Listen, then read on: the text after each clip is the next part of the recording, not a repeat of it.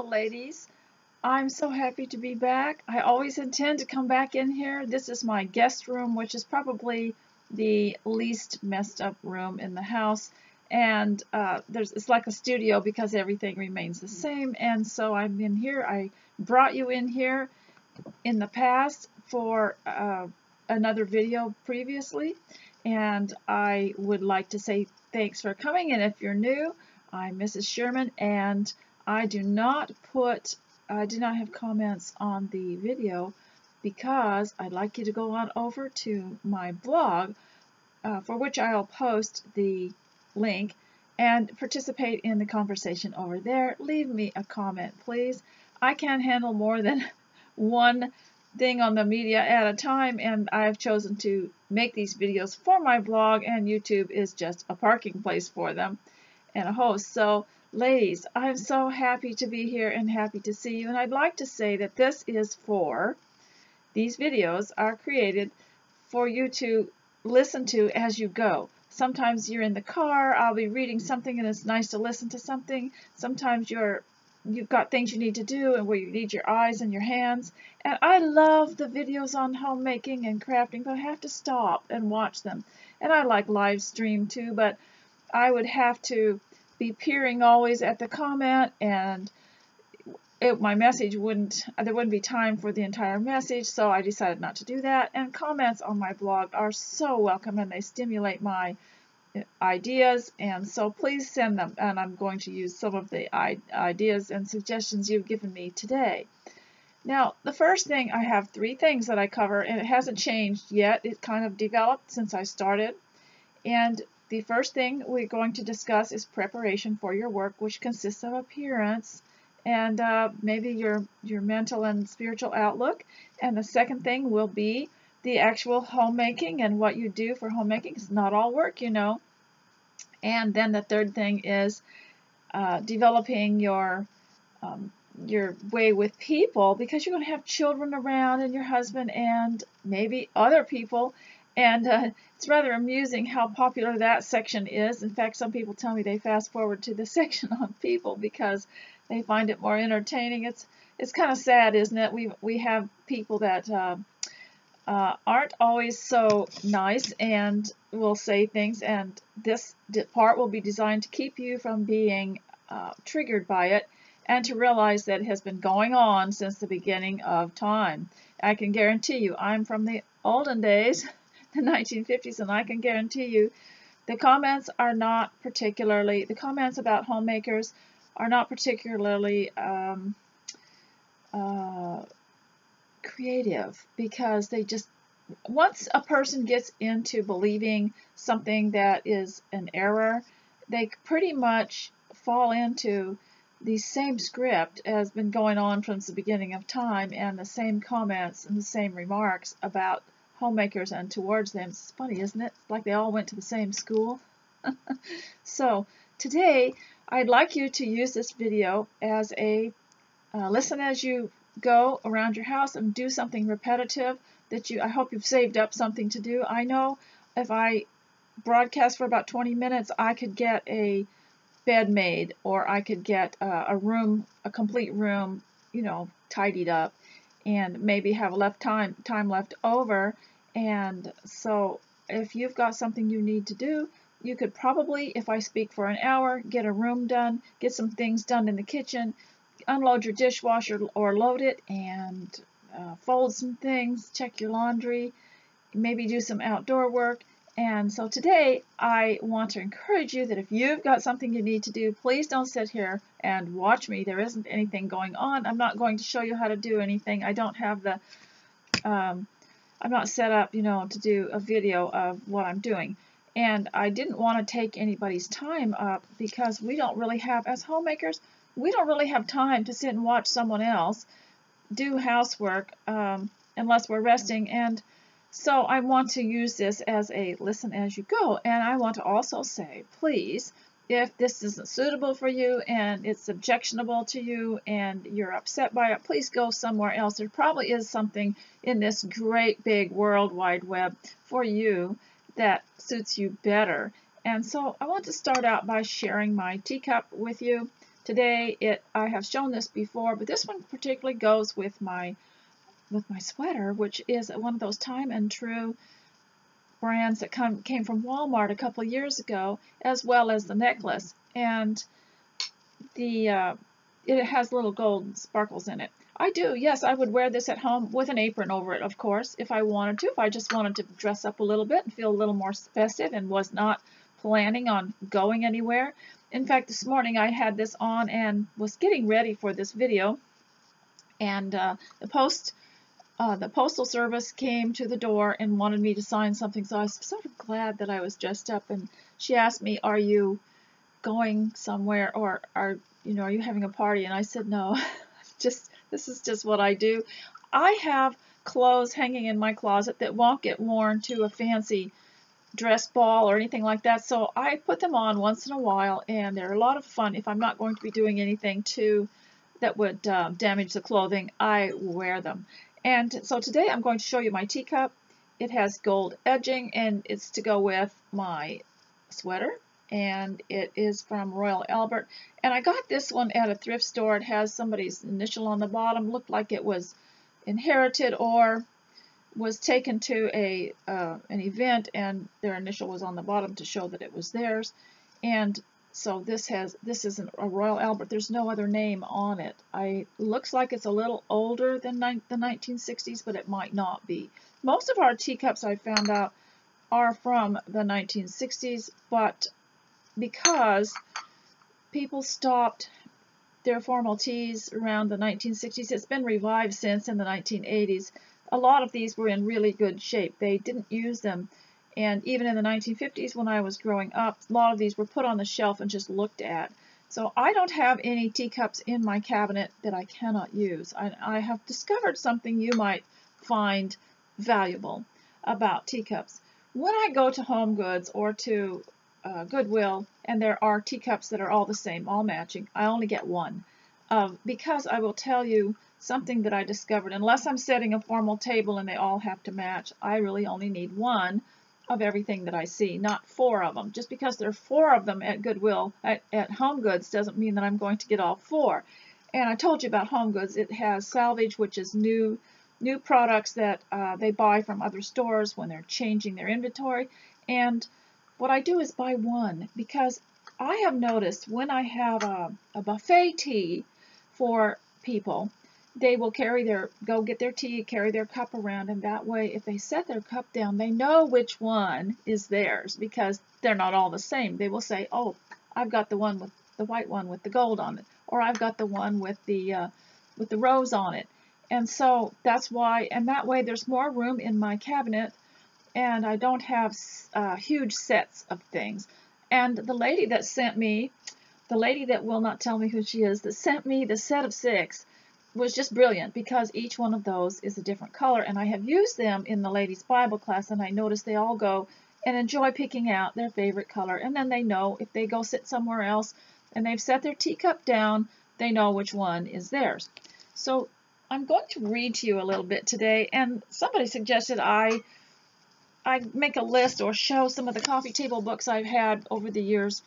And this one is just precious. Now, I homeschooled my children, and so it was before curriculum was widely available. So I looked around for things that would help us live, enjoy life and learn about life and learning about living in the home especially.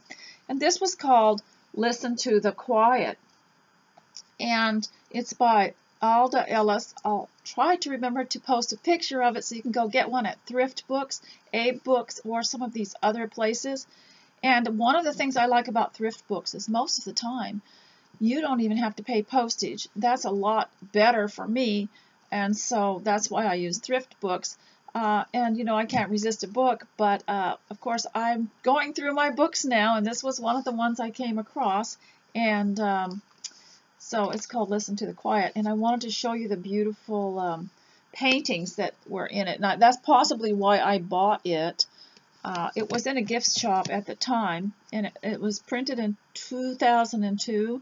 And I'm just flipping through here right now to show you some of the lady who wrote it was a watercolor artist, and she also put some of her own art in it, which I found absolutely gorgeous. And there's another paint. Some of these are famous paintings, prints of them. And so I'm going to try to read this to you and then show you something else that it had that I enjoyed doing this morning. If I can find it. So,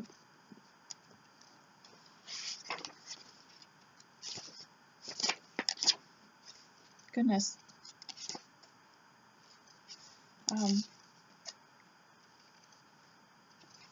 Okay, I found it. All right, thanks for your patience. Listen to the solitude. So let me just read the table of contents. Okay, listen to the quiet, listen to the solitude, listen to the creativity, listen to pampering, listen to your surroundings. This was great for my growing children, and listen to something new. And this was great for my children because it taught them how to view the day and view the world and view your life and notice things. And so it was just to educate the senses was important to me. My mother did it, and her mother before her would point out things in nature and to enrich their lives and give them a feeling of happiness to be here. So the first part of this book is called Listen to the Solitude. I love to observe, she said, I love my favorite way, here it is.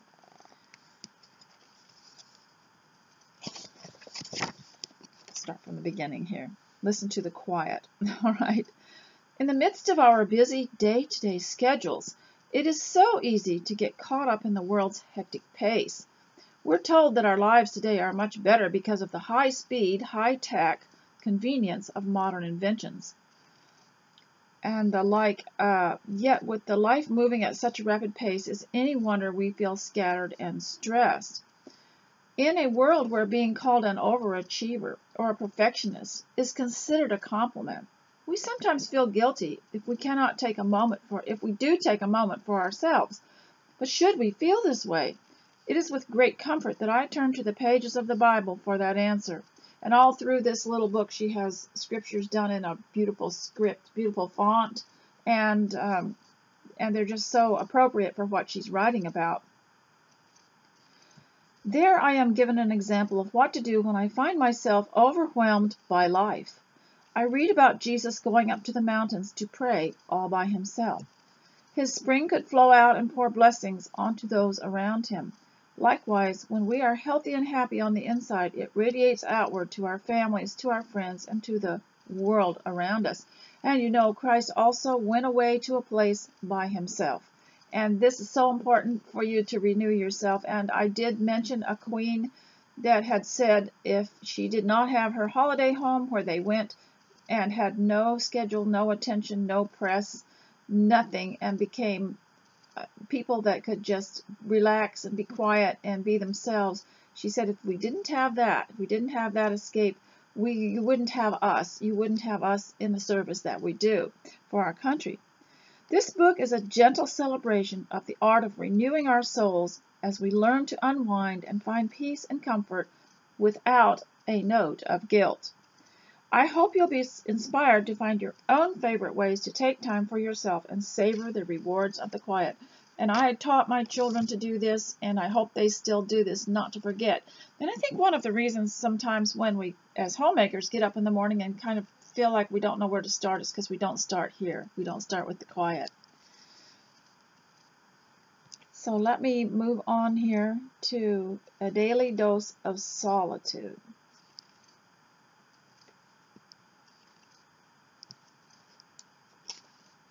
Somehow I think I had something else I wanted to read to you, and I didn't mark it, unfortunately. And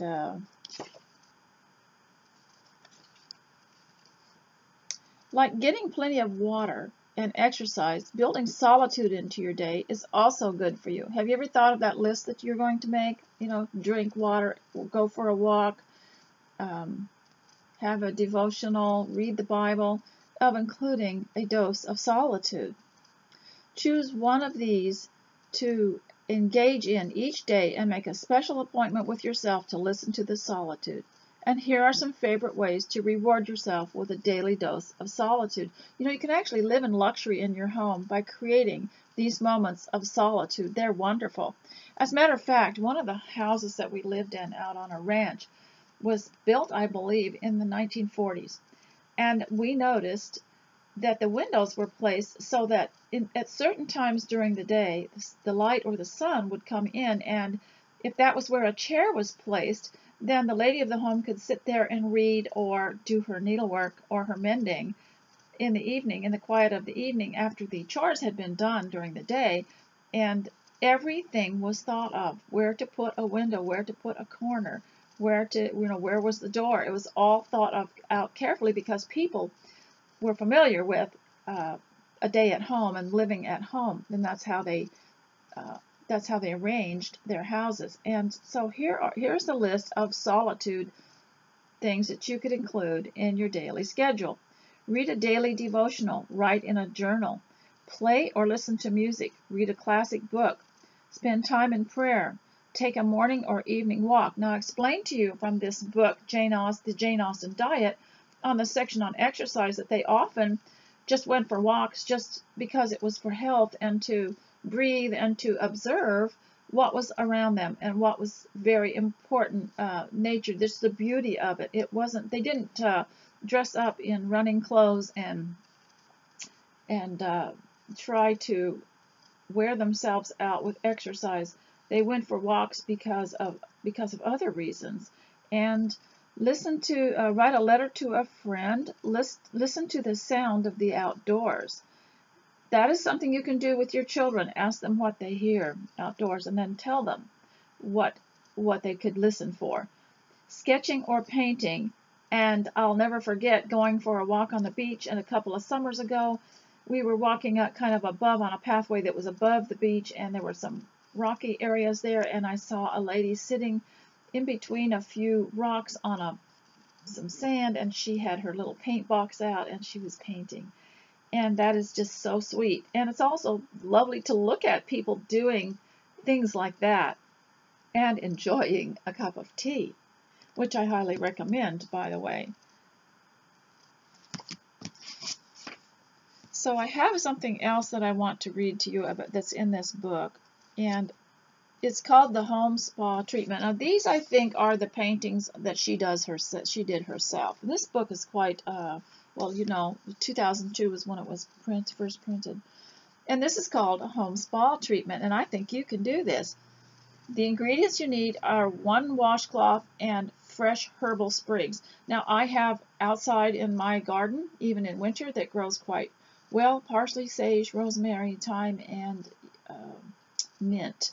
So I took all those sprigs, and here's what it says to do.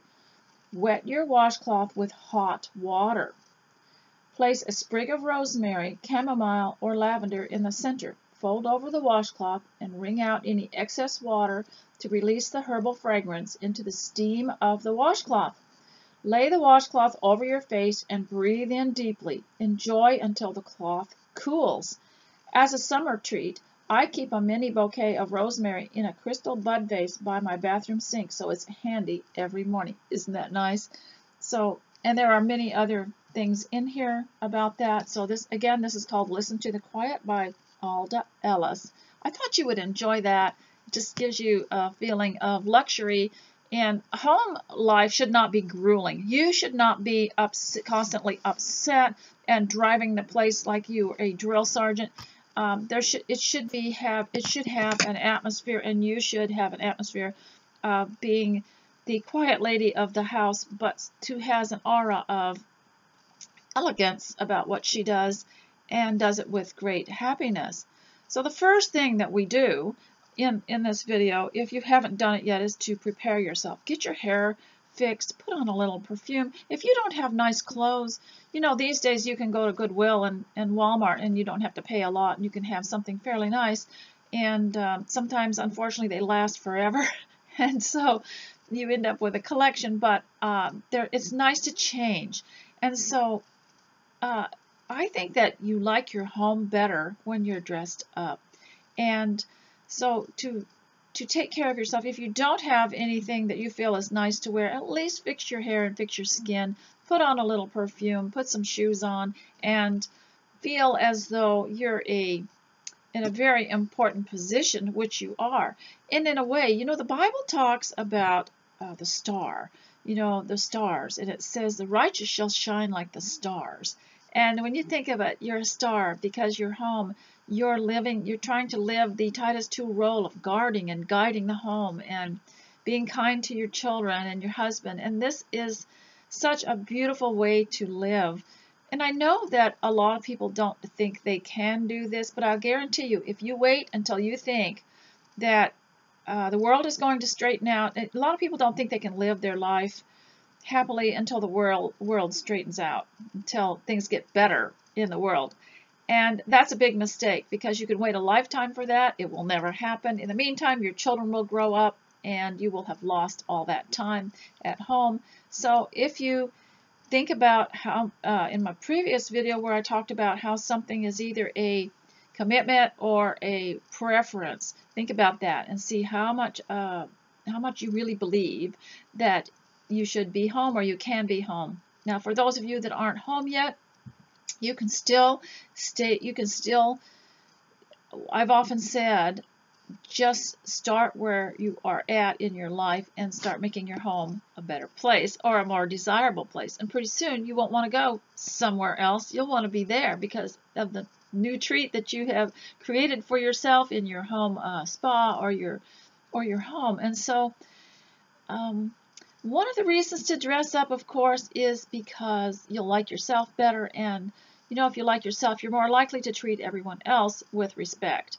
And it's a way of showing respect to people around you and to yourself and to the Lord for giving you life and for giving you the ability to get up and get dressed. And so it also gives a good reputation to homemaking. Now, I'll have to stop here a minute and tell you a story that just happened to me last night. I had to make a quick trip to a little grocery store that we have here, and as I was standing in line waiting for my turn, the cashier, who had just finished taking care of the previous customer, said to me, "Oh, my life is so frazzled," she said. I just sometimes think, you know, it's just so frazzled, and she said, "I sometimes think it would be better to be in the 1950s." And I looked at her and said, "You know, I'm from the 1950s, and this is better. Believe me, it's better." Now, a lot of people, it's like when there's an era that's passed, everyone only sees the good things, of course, and they don't know or remember the discomforts that there were. And I could tell you stories about how inconvenient and uncomfortable life could be in those days. But as we got more into more efficiency, life just became a little bit more comfortable. And I'm just talking about just the idea of the home and the comforts we have at home. And I told her that it wasn't so much the physical things, but the fact that the women didn't feel it was necessary to leave their homes and run here and run there. And I know this woman said that after work she had to go do this and this and this and this, and she hardly has any time at home. She didn't look well rested. And I said we didn't feel the obligation to work outside the home, and our husbands were very, very proud to say that their wife was home and didn't have to work. In fact, they would be embarrassed if their wife got a job. And that is hard for some of you kids to understand, but that was the mentality of the time, that a woman only worked if her husband died or if her husband was no good. What that meant were many different things. Well, today it's so different that it's hard for them to understand. And I don't know why she was complaining to me at the time, but maybe I look like 1950s or something. But anyway, it's hard to give people. I try not to give people any kind of advice unless I have an alternative to give them. So it's hard. For instance, I wouldn't walk up to someone who was dressed a certain way and say something unless I knew where they could get something better. And so So dressing up gives a good reputation to your home and to the word homemaker.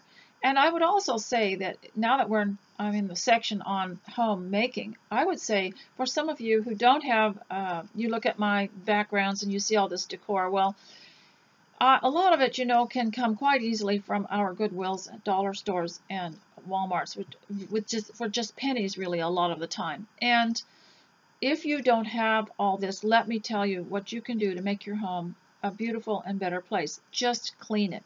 Just clean everything. And you will find that it brings you greater contentment and it sparkles. Everything is just lovely. You get more ideas while you're cleaning. Now, on the door there behind me, several people in one of the last videos in this room made the remark about that painting there.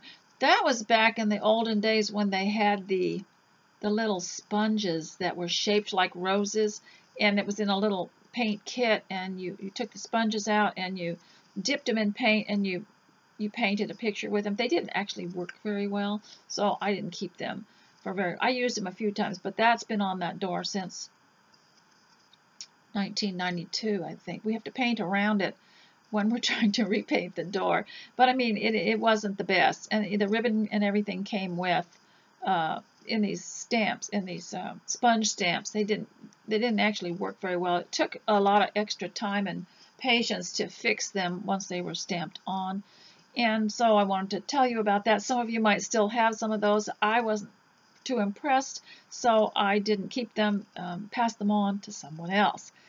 So now I've been talking for about 26 minutes, and I hope you're not watching me, and I hope that you got something done.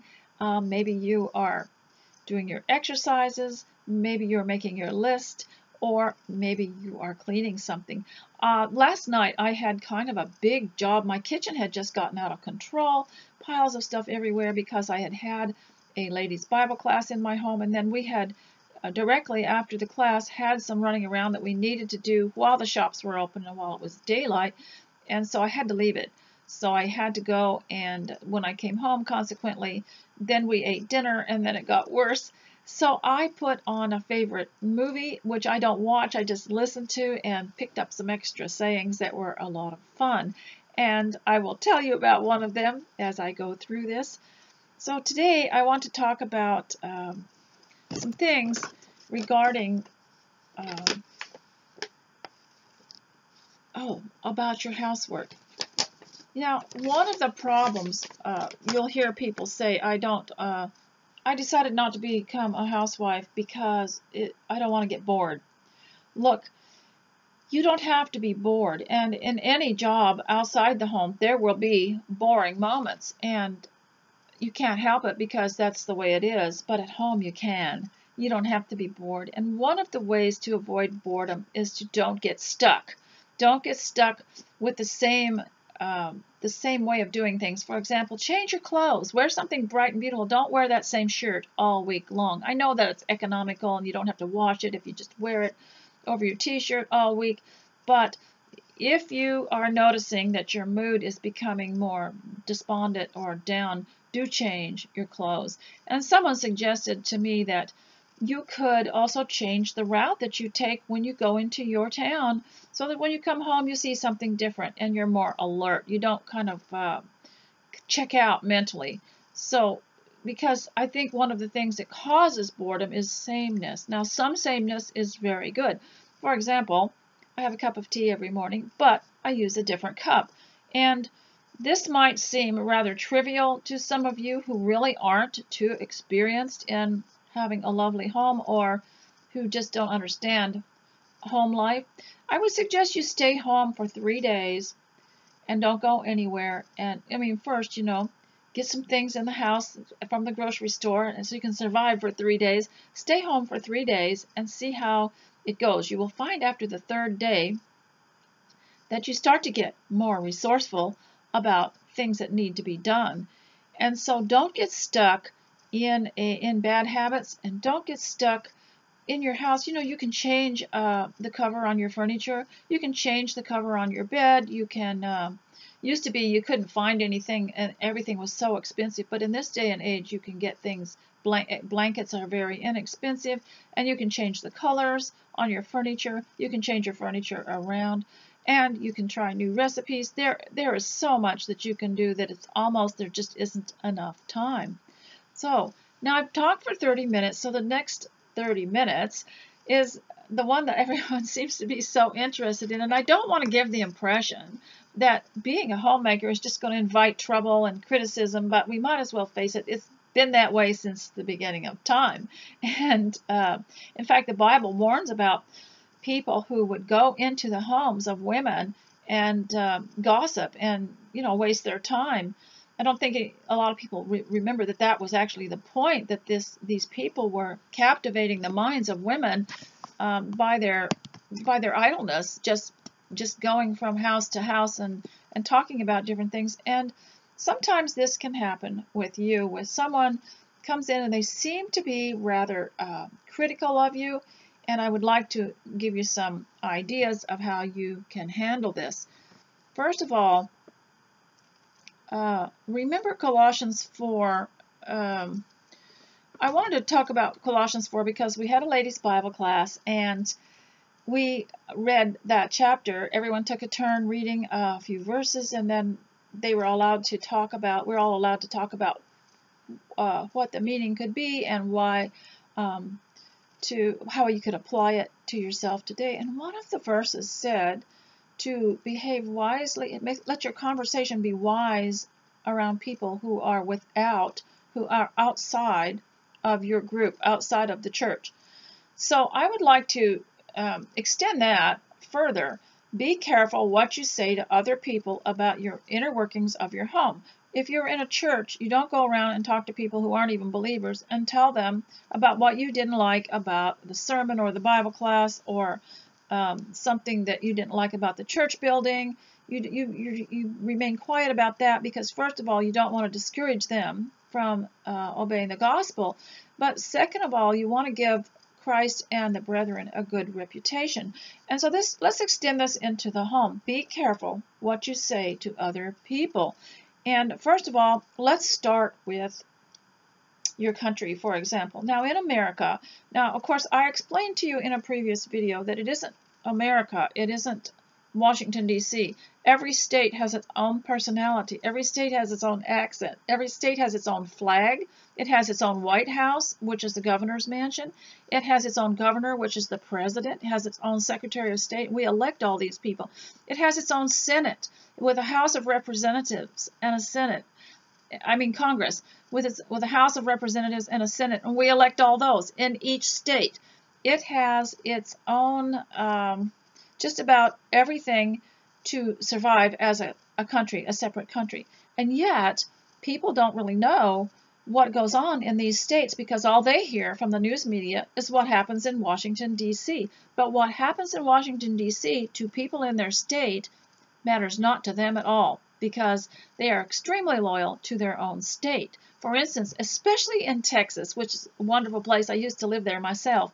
But I was so impressed because they love their state and they treat it like a country. And indeed, it is like a country. They have their own businesses, they have their own brand, and they could survive without the central government and without help from the central government. So we're all loosely joined together into one United States, and we have our own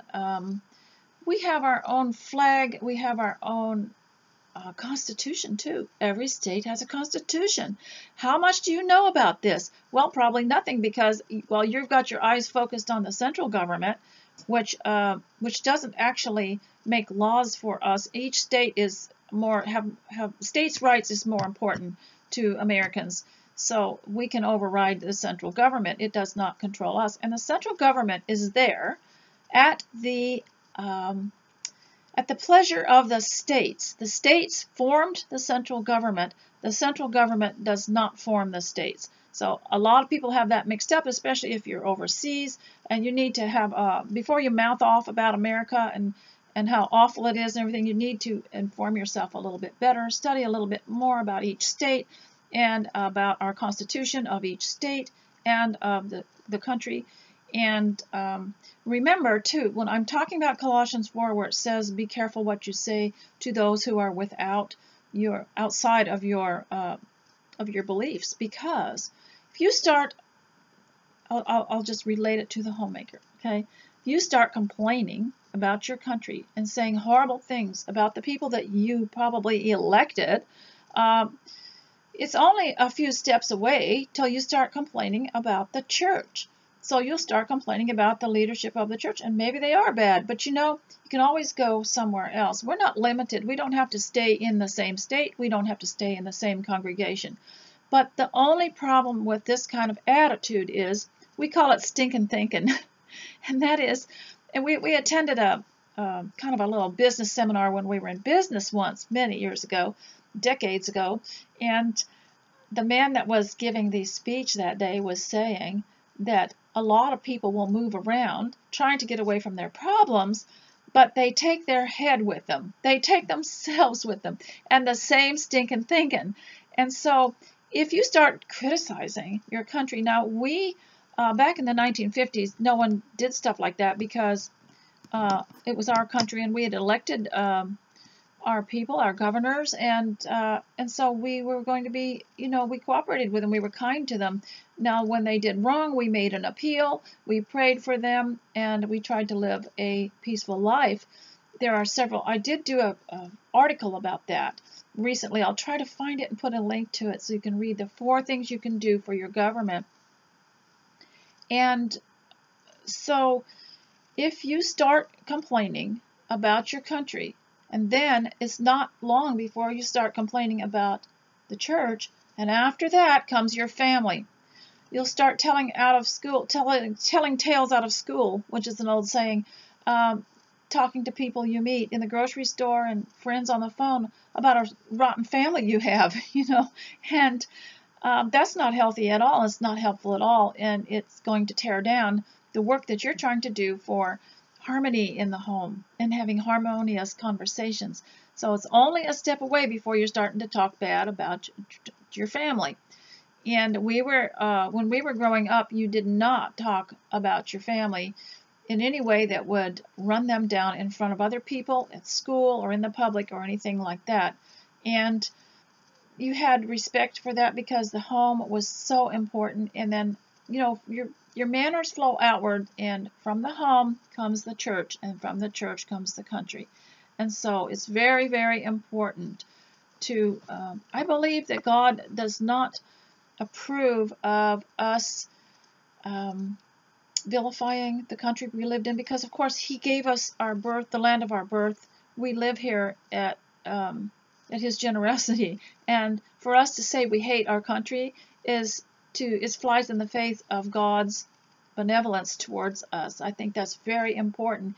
I love my God, my country, and my family, and the state I live in, and I think that most Americans feel that way. This is hard to understand if you're overseas and it's a national pastime for you to run down your royalty, your prime minister, your president, and that sort of thing. Sometimes it's a national pastime and people just do it, and they call it freedom of speech. But we don't call it freedom of speech. That's license. That's not the same thing as freedom of speech. And freedom of speech does not mean that we can vilify other people.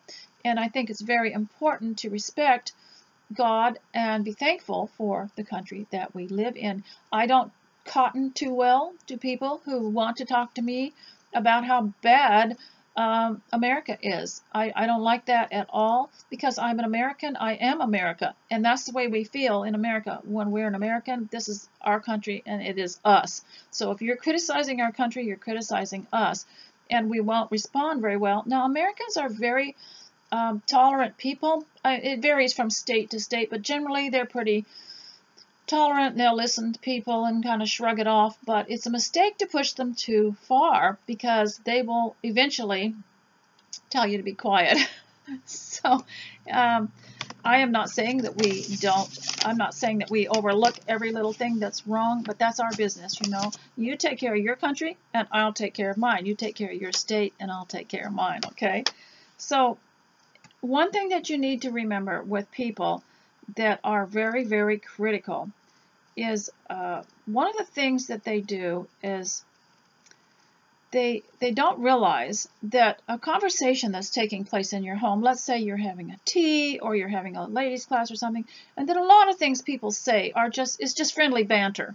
They're just going to say something like, we have a lot of hollyhocks in bloom right now, and somebody is going to say, this is where people, and I think it starts when you're really young and then you kind of outgrow it, being critical.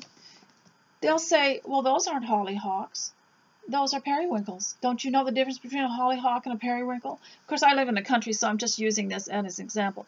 Or you'll say, I had a very nice cup of coffee at such and such a place, and it was only, so many cents. And they'll say, well, that's not how much it costs. And see, they correct every little thing so that the conversation is not harmonious and fluent. And so what I'd like to say is make sure that you, I'm sure this has happened to you with people, make sure that you don't do it. If you can stop yourself and correct yourself first, sometimes that will take care of itself. You don't have to feel the need to correct every little thing when people are they're not seriously saying anything that's wrong. They're just providing friendly conversation, and it's just general conversation. You don't have to correct everything in a conversation. It puts people off, and you'll notice when you start doing it, after a while they'll just clamp up. They'll just clamp down. They just won't talk. You can tell they're miserable. They'll look around for an escape. And there are some situations we get in, and I think particularly church members need to stop doing it, correcting their own brethren back and forth till you just can't even.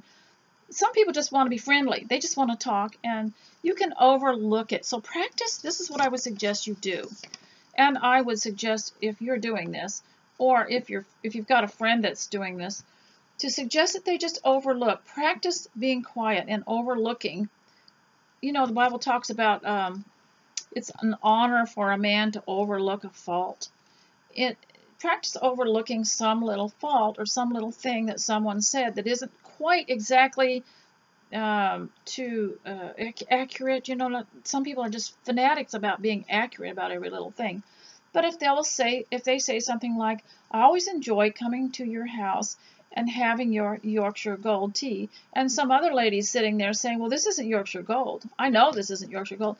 Look, you could shut up and ignore it and see how it goes. Just practice this. When you are tempted to say something, think to yourself, is it contradicting? Is it an objection? Well, it might be true. You might feel you have an obligation to make everybody exactly so truthful, but you don't realize what that does. It deadens a conversation. And friendship and family, this could be going on in the family, but these are precious things. The family is so precious, and the friendships, they're so precious. Is it worth correcting every little thing? Now, if you start that habit, I want you to have a look. If you are correcting your hostess, just anybody, maybe someone in the home, constantly, after a while, look and see how their countenance falls, and how it's the beginning of maybe a feeling of discouragement. Maybe you can even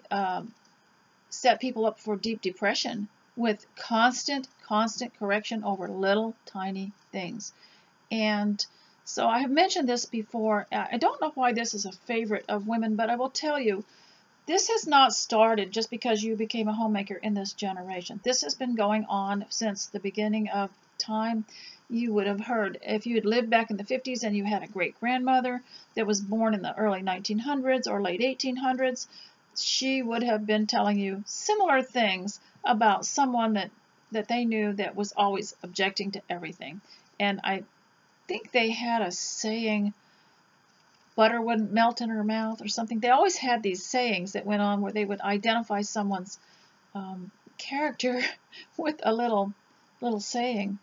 So one thing I want to do too is talk to you about not putting off a future that you want while you wait for the world to come around to your way of thinking. If you want to dress up and you want to wear something sparkly like I am to do, you can do that. The children can dress up too. They can dress up in the home if they want to, because it puts more dignity in the home. One of the things we do that maybe isn't so good is we make the children live in their play clothes all week, and then on Sunday they dress up. But once in a while during the week they should be allowed to dress up too. And in the olden days, you know, they used to dress for dinner. So why not get dressed up for dinner? It's just wonderful. But once you've allowed them to be dressed up and you're all at the dinner table and everything, don't start losing your temper and yelling at them and constant berating, because they will say, I got all dressed up for this, and all they did was yell at me. So have you ever felt like that, where you got all dressed up and you went to some event, some social event, and someone was rude to you? And it kind of puts you off of getting dressed up after a while because of the way people act. So think about that. And also, if you get someone who is always trying to question you about something, I've had a lot of interesting interaction on email over this. And this is this idea that people are trying to siphon information out of you, information that they could get just about anywhere else, but it is a way of making you feel invaded, assaulted, and demeaned by trying to get information out of you. And it could make you feel ridiculous too, but don't ever reveal too much. Cut off the information. If you say too much, that gives these critics a chance to either contradict you or to take the information and run with it, as Emma said. And so first of all, don't ever say the words, I can't afford it, because that triggers some people. They will start bringing you information about where to find a job or how to make money, and they'll get you so busy in your home making money, and you won't have the time and the relaxation for your family to give them your all. And the minute you say you can't afford something as an excuse, they start telling you what to do and how you can afford it. I think it'd be better to say, I'm not interested. Remember, I told you that word interesting was such a neutral word? It's also good to say, I'm not interested.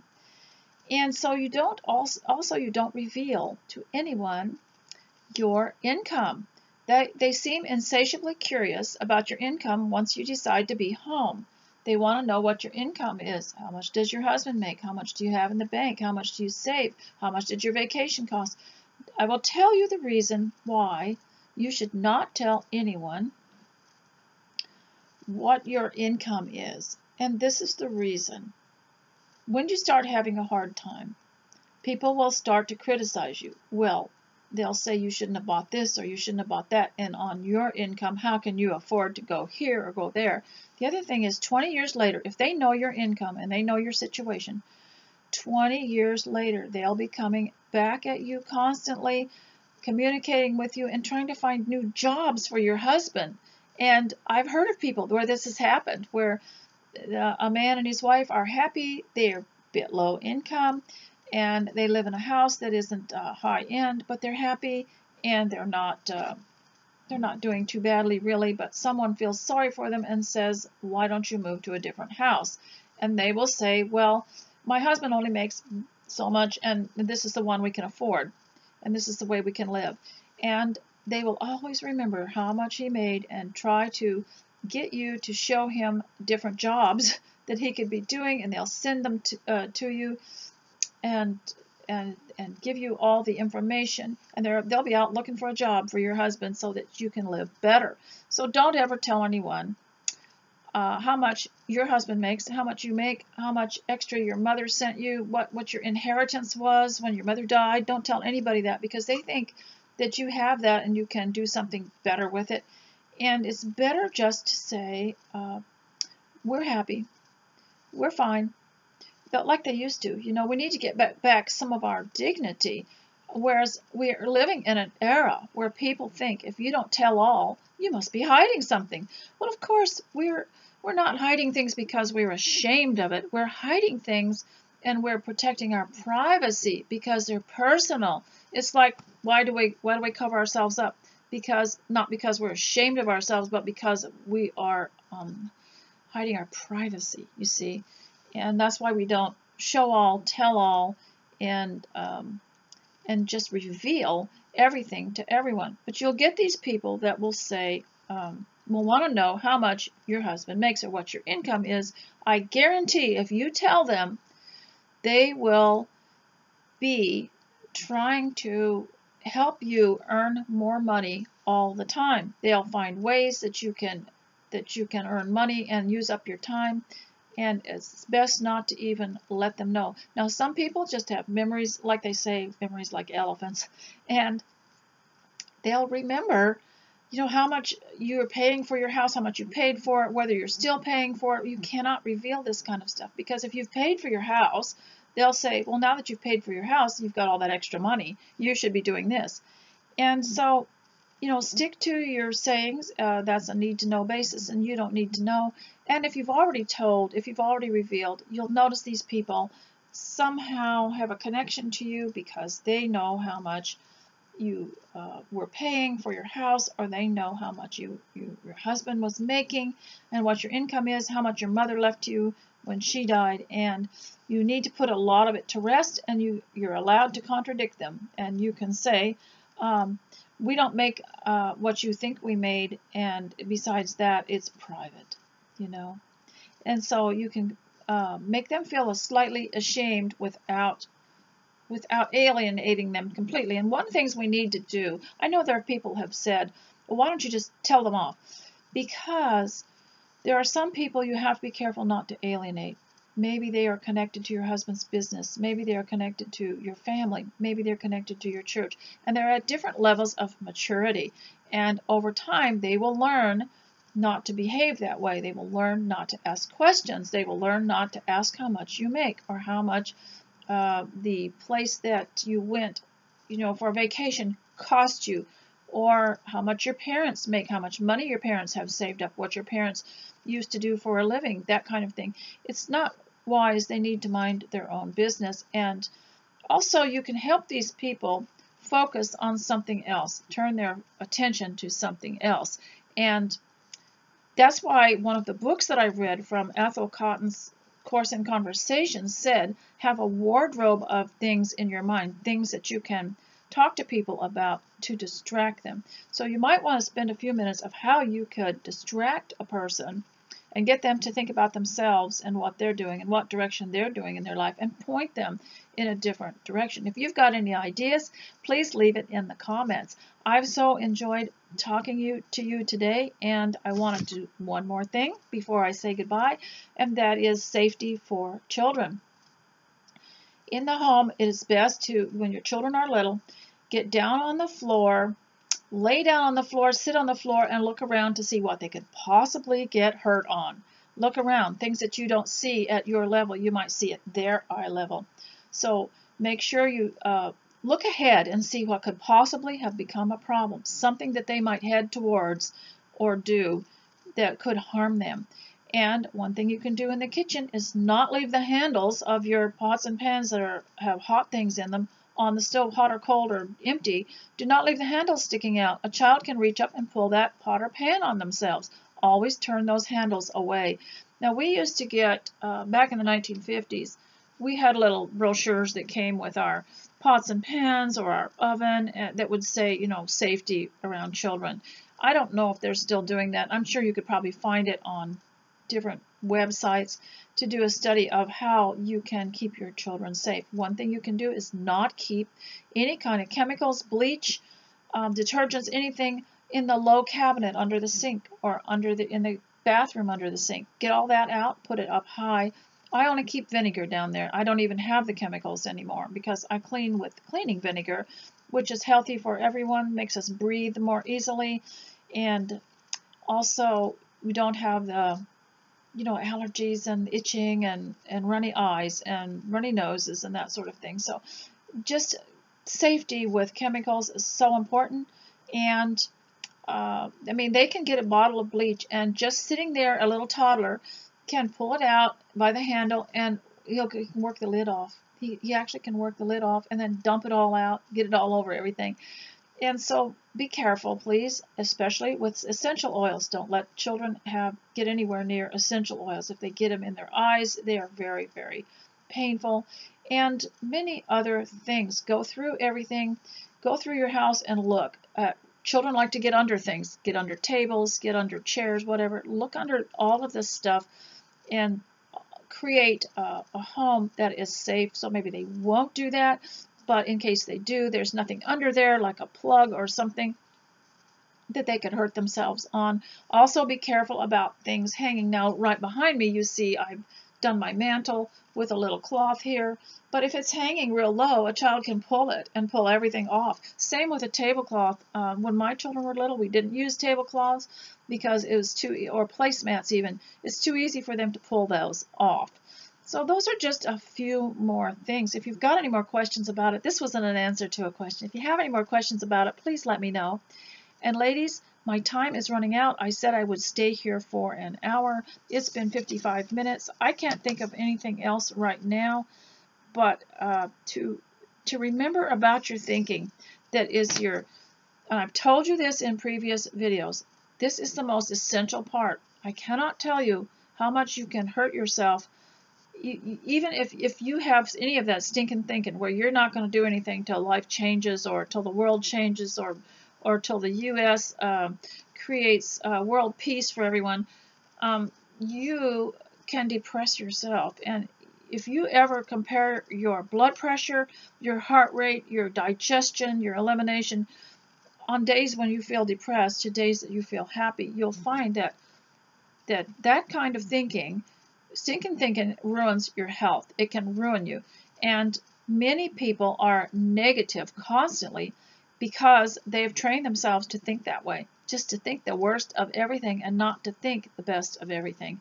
And it's all up to you. Real healthy people don't wait for circumstances around them to improve before they decide to do something positive. And they don't, first of all, we've got to lose our dependence on other people's opinions. Now, you probably have realized that on the web earlier on when we first started doing these blogs and message boards and different things like that, we'd find that people were extremely critical. And so people would stop and they just completely quit because they couldn't handle it. And this is the same that goes on in your home. If you want to make your home a success, you cannot let anybody else's opinion run you. And if you're happy the way you are, and you lose your dependence on what other people say, you'll be a whole lot better. And in fact, I would suggest, since I mentioned the constitutions of each state, that you write a constitution.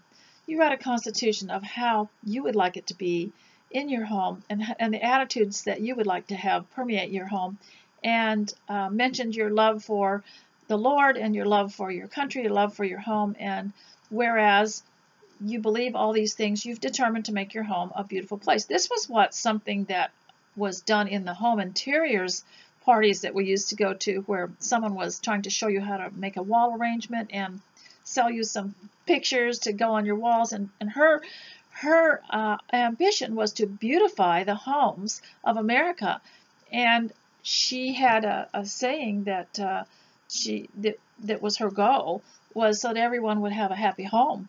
And of course we realize these things don't make a happy home, but they are reflections and they have an influence on us. So ladies, for next time, I hope you will send me some ideas and some questions, and hopefully I can answer them. And I've really enjoyed being with you. Please leave a comment. And those of you who make your sweet sacrificial donations, I really appreciate it. They help so much, and it motivates me too. So I just want to thank you for giving me those little rewards now and then. And also, I hope that you got something done. So when you leave a comment, please tell me what you did while you were listening. And I will try to leave you some more interesting things that have gone on here, some things that Mr. S has done and said too that you might find rather interesting. And I hope to see you again. So if you are only subscribed to the videos on YouTube, you won't be getting my blog. And my blog has posts on it that are not videos. So if you subscribe to my blog, you will also get the other posts. Please go down the blog roll and get acquainted with my friends and see what all the other homemakers are doing. And I hope you have a wonderful day. Don't forget to make your list, to take care of your appearance, and to start your day with prayer. So God bless you all, and thanks for coming, and we'll see you next time. Bye.